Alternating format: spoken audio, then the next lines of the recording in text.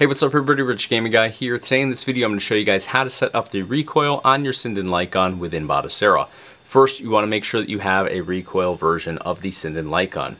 I previously was using non-recoil versions of the gun, so I didn't have that option. Just picked this up. It was just shipped out to me from Sinden, and it's awesome. But when I plug it into my PC and jump into Batocera, it does not recoil by default. We have to go through some settings here. I'm going to show you guys what the process is entirely in this video. But before we get started, I want to shout out Mobiole Decay here on YouTube. I was searching high and low trying to figure out how to actually enable recoil.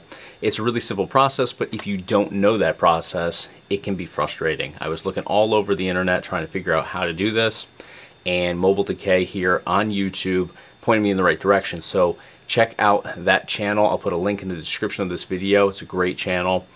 Definitely a lot of great content on there. So if you're into my channel here and you're into emulation gaming, you're definitely going to like what he has to offer there as well. So check him out. Link in the description of this video. But let's dive into it. I'll show you exactly what we need to do here to get this recoil up and running. Also going to show you though a couple different features on here where we can change the type of recoil that we have on the Sinden Light Gun. Let's dive into it. Alright, so as you can see, I just booted up my Batocera Light Gun build, and I have already plugged in my Sinden Light Gun here. You can see that by the white border that surrounds the screen here. That just confirms that your Sinden Light Gun has been connected and is recognized by Batocera. But if I pull my trigger right now, you're going to notice that I have no recoil on here. So what we need to do is we need to open up our main menu. Once we open up our main menu, we're going to go down to controller and Bluetooth settings. We're going to select this option, and about midway down you're going to see Sinden Gun settings. Now this is only going to populate in once your Sinden Light Gun has been attached to your PC. So we'll jump in here. First option is border size. That's going to be the white border that you see on the edge of your screen. You can actually change the settings on this to thin, medium, or big. I'm fine with it just by how it is right here. It really doesn't bother me at all. But if you want it thinner, you can certainly do that by adjusting the border size. So recoil is the second option down, and by default it's selected as auto. Auto means that it's not enabled. So if we hit enter or select that option, you're going to see the drop down here, which has 4 additional settings from auto. We have gun, machine gun, quiet gun, and quiet machine gun. These are just quieter modes of what is right above it. So gun means that when you pull your trigger, it's going to recoil one time. If you continue to hold your trigger in, it's only going to recoil that single shot.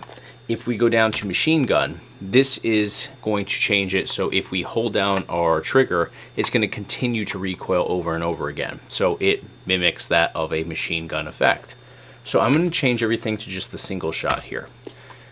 All we have to do from this point on is just back out of this, and it's going to save these settings. So now let's jump into Time Crisis and try it out there with the single gun setting for recoil.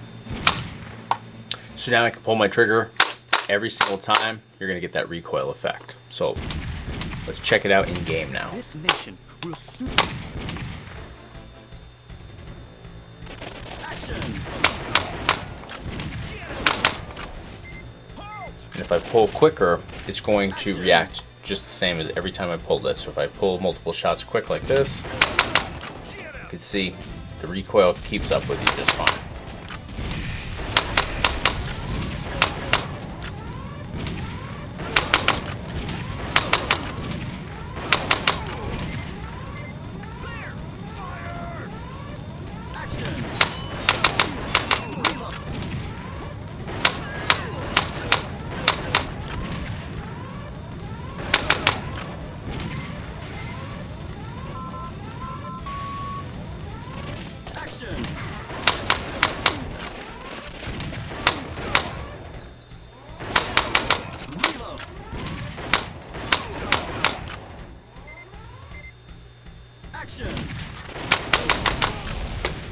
Alright, so we took a look at what it's like on just the regular gun setting. So let's change it over to machine gun. So we're going to open up our main menu again.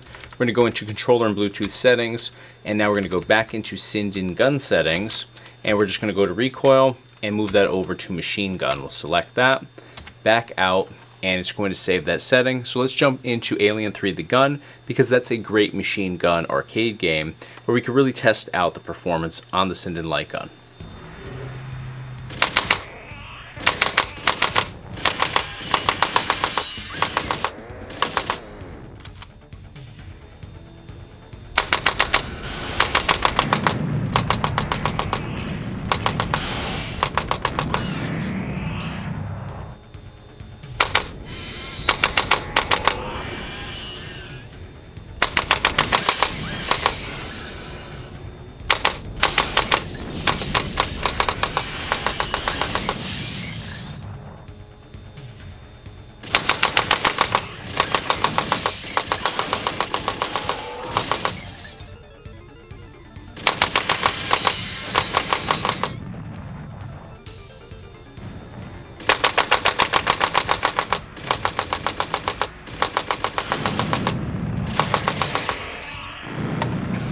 Alright guys, you can see firsthand exactly what the process is to get your recoil enabled on your Sinden Light Gun within Batocera, and also what the settings adjustments entail and how you can customize this from game to game to just better your overall experience. So again, I want to thank Mobiole Decay for pointing me in the right direction with this.